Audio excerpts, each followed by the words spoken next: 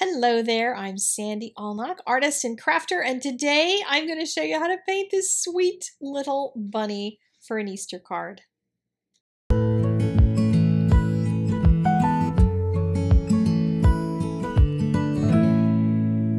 I have got such a thing for bunnies. I don't know what it is. My mom collects bunnies, so maybe that's it. I'm part of a blog hop today, and Waffle Flower was so sweet. They sent me the stamps and the dies for this when I said really I just wanted to use the die, but I'm really glad they did because I never knew this about Waffle Flower stamp and die sets. They have special packaging. I always wondered why they were a little more expensive than other things because that's how I roll, but I rarely use dies, so I thought it would be kind of interesting to try painting just the die. But I got the whole set, and look at this. It comes with a piece of the magnetic stuff, and then that goes in the really hefty plastic sheet thing that they have, that it all comes in. And then you take the stamp set out of this one and you pop that into the sleeve as well, and it's pretty cool. It stores nicely. It's a little excessive on the plastic at the get-go, but once you get over that, it's really nice to have everything together in one little package. And it's got even this really cool thing, and the designer in me really liked this last little feature, which is the closure for the back of the package. It's got two semicircles, and they kind of tuck into these semicircles on the back, and I was like, wow, that's slick. That's really slick. So yeah, there's the graphic designer geek in me loving the actual packaging. But what I'm going to do is just use the die. After all of that, I'm going to just use the die on this particular card. And I'm going to trace the die with a pencil. That is actually a mechanical pencil. So I'm going to trace the die onto a piece of watercolor paper. And since the die doesn't have things like the eyeballs in it, I have to draw them myself. So I used the stamp set for the model, since I want it to look like the stamp set, because it's an adorable little super cute bunny. And yeah, I just wanted him to have that little happy, pleased expression. So he's got a big smile on his face and his little kind of closed eyes. They're just so cute. And I did decide to draw a little bit of the ears in there, but I'm going to paint my own flowers. And I'll show you a really simple way to do that. So I've got my palette ready, I've got my paper tape down, and I'm going to put out a little bit of the colors that I'm going to use in the bunny, just so they're there and ready. And I wanted not to dip straight into the pans. I want to be able to just drop color that's already kind of wet, because I'm going to do this wet in wet thing. I wanted it to be really soft. So got a little angle so you can see it's wet, but it's not super puddly. If it's super puddly, you're going to get blooms. So I want it to be wet enough that it stays wet for this painting portion, just not like goopy. So I dropped in first some Aussie red gold, or Aussie red gold. I keep having people tell me that I'm not saying the Z instead of just the Aussie, but it's spelled with two S's, so what's up with that? You crazy Aussies need to have like spellings that match. Anyway, I've got my Aussie red gold here dropped in. I've got it just in the centers of things. I want the outside to be soft.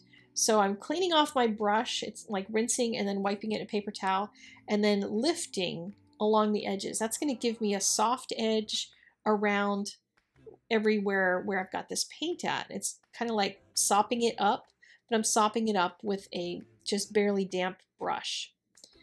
And down here at the bottom, I'm going to have flowers down there so I can have some hard edges for where leaves and things might stick up into the painting. And then once all of that is settled, and while it's still wet before it dries up, I'm just going to drop in a little bit of the darker colors, the reddish brown and a brownish brown. It's actually burnt umber and burnt sienna, if you're looking for particular color names. And then I'm tending it. I tend things as they're drying because I don't want like to suddenly have a bloom appear where I didn't expect it, that sort of thing. So I used a baby wipe to dab off a few places and then zapped it real quick just so it would stop moving and I could get busy on the flowers. So I have painted with water just clean water. And then I'm dropping in a few little bits of the green paint. And it just looks like leaves, doesn't it? It's like super easy.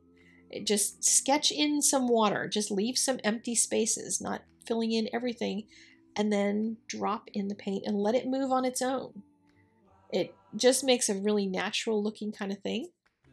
I'm adding extra water down at the bottom so it just sort of fades off into the distance, and then zapping it, not completely. I don't want it totally dry in case I find some nice blends that happen.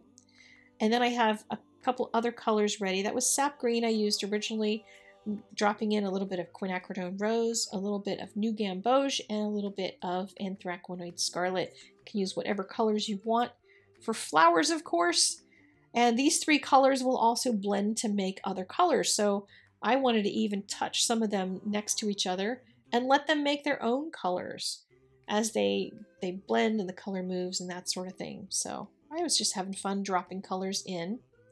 Remember that watercolor is always going to dry lighter and a little bit duller than it goes on. So take that into account when you're making your flower sections.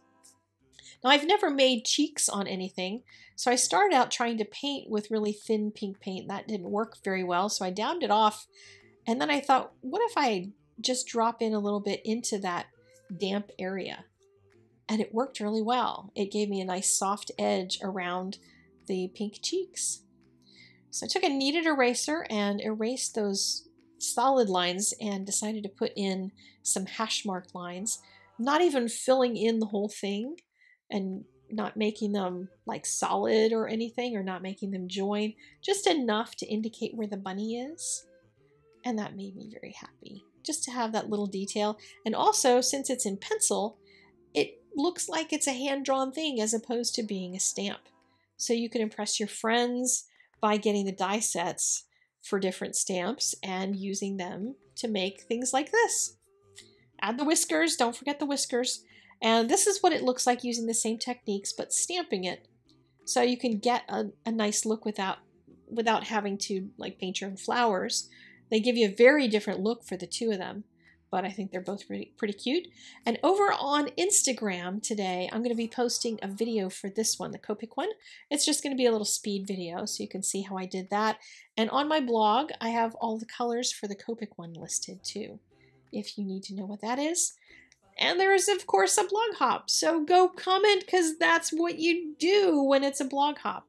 Even if you don't hop along with everybody, go comment on mine. It makes me feel happy to know that you're participating. Alrighty? I will see you guys later. Have a great day. Go make something beautiful. Maybe paint something today. Wouldn't that be awesome? I'll see ya. Bye-bye.